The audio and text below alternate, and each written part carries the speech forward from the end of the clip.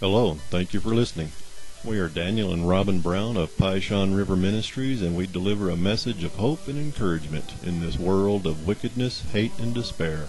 If you'd like to invite us to your church, please email us at holyspiritsentme@msn.com or pishonriverministries@live.com. Today's message is The Love of Christ is Beyond Comprehension, Ephesians 3:18 and 19. And may you have the power to understand, as all God's people should, how wide, how long, how high, and how deep His love really is. May you experience the love of Christ, though it is so great you will never fully understand it. Then you will be filled with the fullness of life and power that comes from God.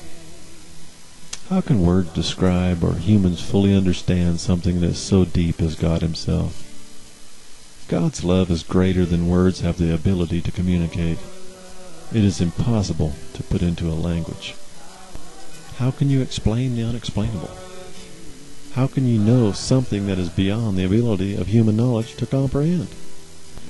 You would have to be God Himself to fully understand why He loves you the way He does.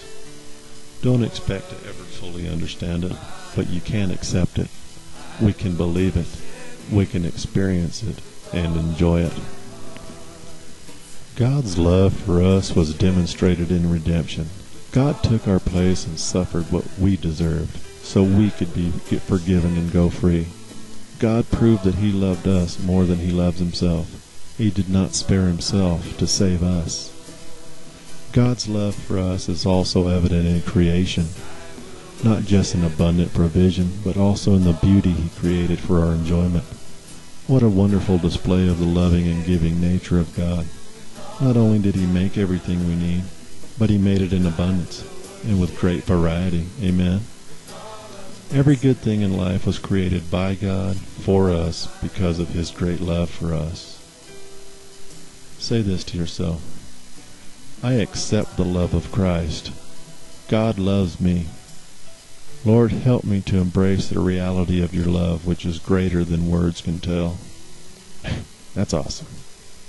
Thanks for listening. God bless.